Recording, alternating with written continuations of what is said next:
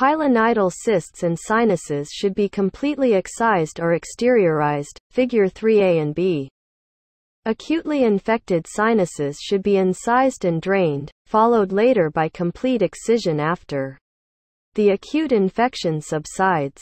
The more limited procedure of exteriorization, marsupialization, is effective when the sinus tract is well defined, figure 3b.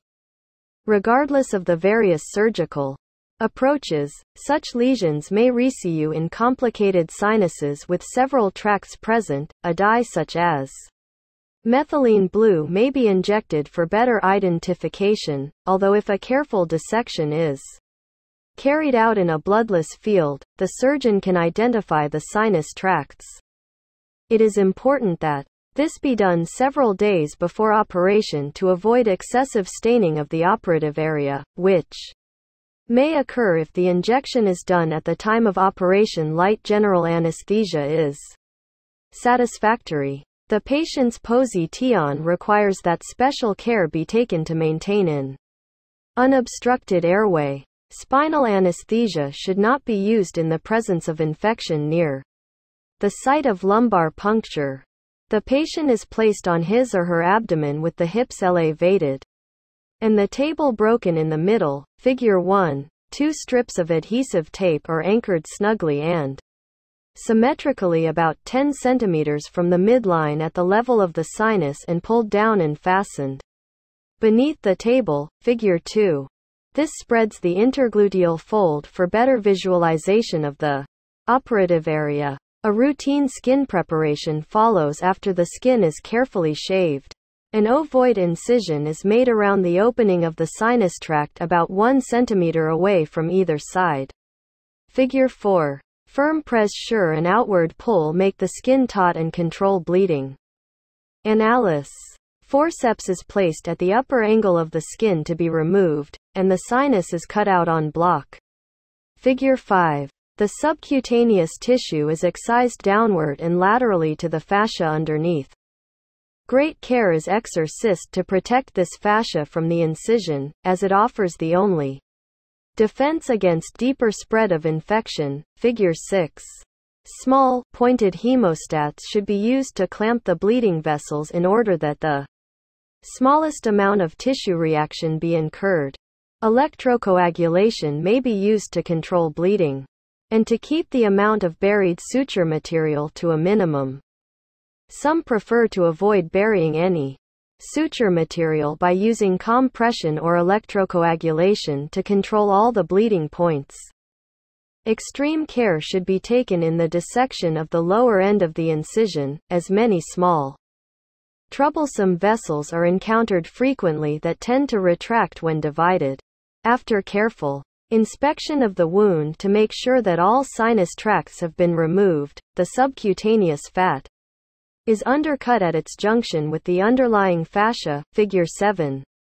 This undercutting should extend only far enough to allow approximation of the edges without tension, figure 8. After all bleeding points are controlled, the wound should be thoroughly washed with saline.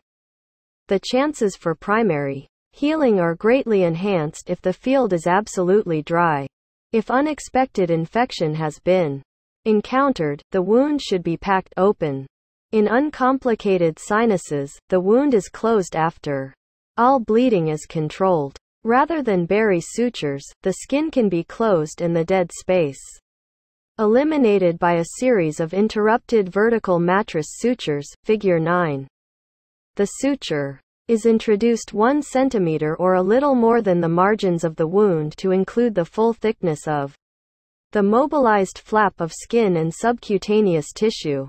A second bite includes the fascia in the bottom of the wound, figure 9. The suture is then continued deep into the opposite flap.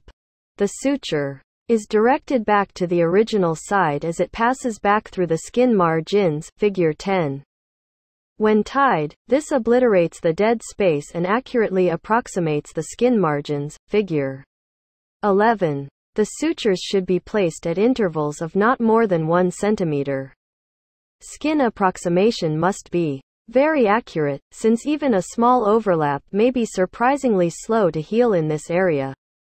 A pressure dressing is applied with great care, and the sutures are allowed to remain in place. When the sinus appears small and in the presence of recurrence, a probe may be inserted into the sinus, and the skin and subcutaneous tissue divided. Figure 3a. The entire sinus, including any tributaries, must be laid wide open and all granulation tissue wiped away repeatedly with sterile gauze or a curette. The thick lining of the sinus forms the bottom of the wound. A wedge of subcutaneous tissue is excised to facilitate the sewing of the mobilized skin margins to the thick wall of the retained sinus. This ensures a cavity that can be dressed easily with a minimum of drainage as well as discomfort to the patient. The raw margins of the wound are held apart by a gauze pack until healing is complete. Figure 3b. This method has the advantage of being a procedure of less magnitude than complete excision. The period of hospitalization and rehabilitation is short, and an insurance against recurrence enhanced complete immobilization of the area and protection against contamination are essential. Early ambulation is advisable, but sitting upon the incision in a hard chair is not. The patient should be encouraged always to sit on a cushion or to sit to the side on one buttock or the other.